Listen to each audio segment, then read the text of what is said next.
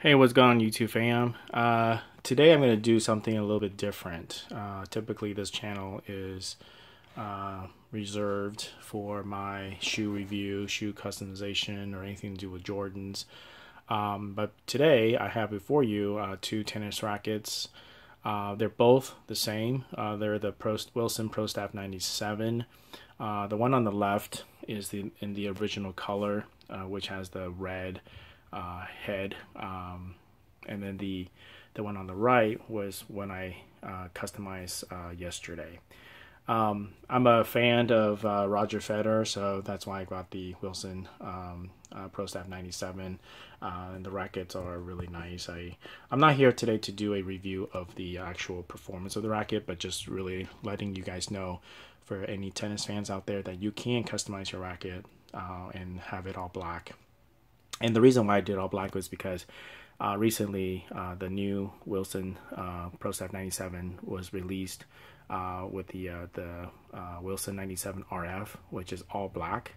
And he wanted to kind of make it more of like a tuxedo look, which has black and white. And typically he uses a white a grip, so he kind of gives you that tuxedo look. And so I was thinking, well, since I have two of these rackets and I got them on a pretty good deal, that let's see if I can customize this, just make it all black. And I kept some of the old original 97 flavor, if you will, to it. For example, the 97 here, I just kept it red here, just so that it kind of pops. When you look at the racket, you can see that there's that 97 there. And then also the Wilson on the side of the racket, I kept that as well, and I just kind of paint around it.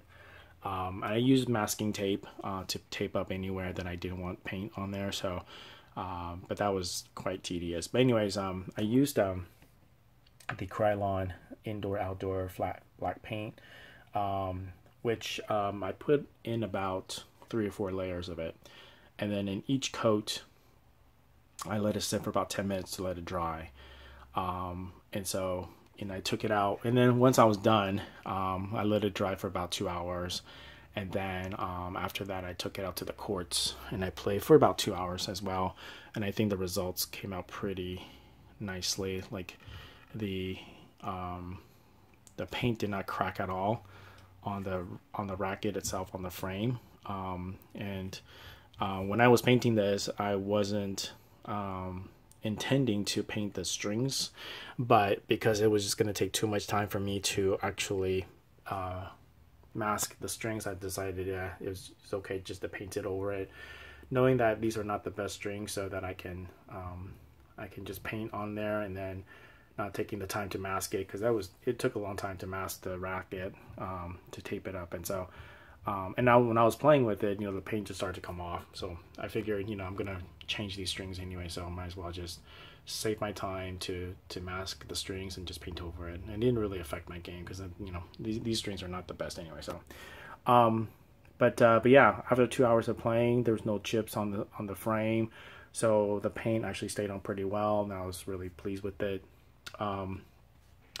Now in terms of the weight of the racket, before the paint job, the one on the right was a little bit lighter because of the strings. As you can see, this one has a different string on there. This one has the I forgot what they were, but you can see there's the blue strings that goes across, and then you have the black string that's going up and down, versus this one is just these are just regular white strings. So I think the strings itself are different in terms of the weight.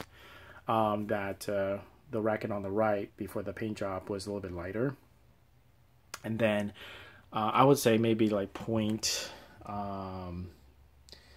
maybe 0.5 to 0.6 ounces lighter. And then after the paint that I applied on there, both rackets are at 12.3 ounces. So it does make a difference when you add layers of paint. So just be mindful if you are to customize your racket, because it will add to the weight.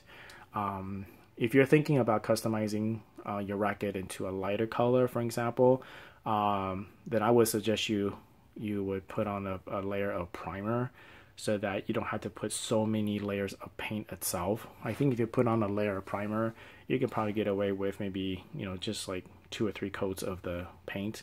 And if you were to make this a white, completely white color racket, I think maybe 2 or 3 coats of white with primer on there, then I think it will be nice. Versus if you don't put any primer, you just go ahead and spray paint the racket with white paint.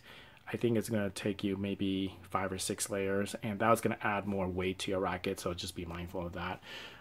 So when I made it darker, I didn't have to add any primer on there. I just went straight spread paint on there, 3 or 4 coats, and you know, turned out pretty well, and the weight was actually exactly the same. So now so yeah, just be mindful if that's the case, so if you want to do that. So but yeah, this video is really to let those tennis fans out there to know that you can customize your 97 Wilson if you want to. And again, the paint that I used was the Krylon one. And again, the reason was because, you know, the new racket that came out for the Roger Federer 97 RF, it was all black, and so I figured, no, I think the black would be a nice look, so I just decided to customize it, and I think it turned out pretty well. So if you were to do that, it can be done. So yeah, just let me know if you have any questions or comments. But yeah, today's video was a little bit unique, as wanted to let you know that my 2 favorite sports are, you know, basketball and tennis, and so I wanted to kind of reach out to my tennis people out there as well to let them know that if you want to customize your racket, you can do it. Yeah, so hope you enjoyed this video. Let me know, and you know, put that thumbs up, and comment, subscribe, and let me know if you have any thoughts on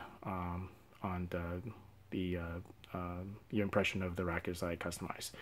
All right, take care and have a good one. Peace.